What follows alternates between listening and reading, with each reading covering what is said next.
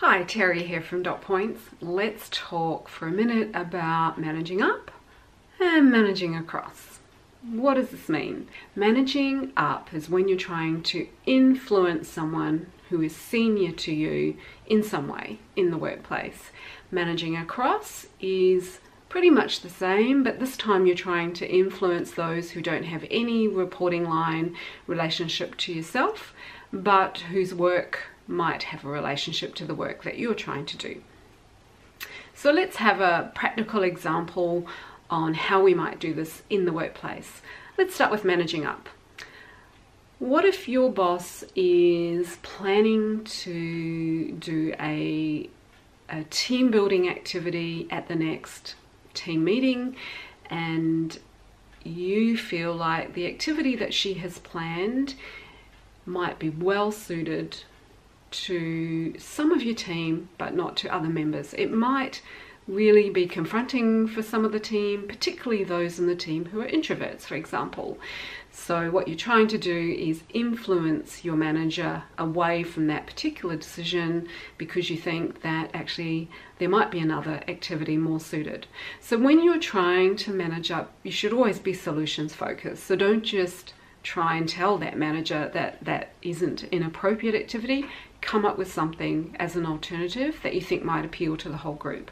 So rather than outright criticize the suggestion of your manager, what you could do and how you might manage up is say something like, "Oh, that sounds like a really interesting activity. I just wonder, as an alternative, whether activity B might be more suited to both our extroverts and our introverts in the team. What do you think?"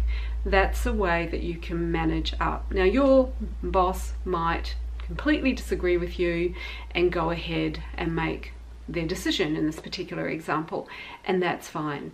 But managing up is that skill of offering alternatives, particularly if you have some insight into your colleagues or into a particular outcome of an activity or a project that your manager may not have. It's okay to gently try and influence your manager towards another decision, and you do that by providing alternatives, never outright criticizing their suggestions or their plans, but just trying to gently suggest that maybe this might be something to consider as well.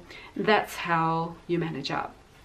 In terms of managing across, this is when you're trying to influence your colleagues beside you who might be in a separate team to you, for example, but their work might impact upon your work. So let's say in this example that you're waiting on a colleague in another team to complete an activity that relates directly to a project you're doing, and you can't move forward until that's done. So trying to influence that colleague to try and prioritize that activity for you so that can get completed and you can go ahead is really important. The key point I would make here, though, other than just asking them if they wouldn't mind progressing that matter, is you need to have a really good relationship with your colleague, that particular one, in the first place. So it is the topic of another one of our posts, but having those strong relationships of trust across the workplace, particularly with those colleagues whose work might have an impact on yours, comes in really handy when you need to call upon that relationship and say to your colleague, "Hey, I've just come to this point in my project. I'm just waiting on your aspect of it.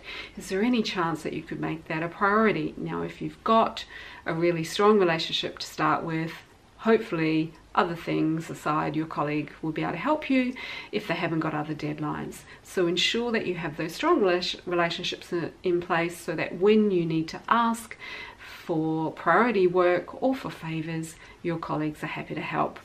Be well in the workplace today.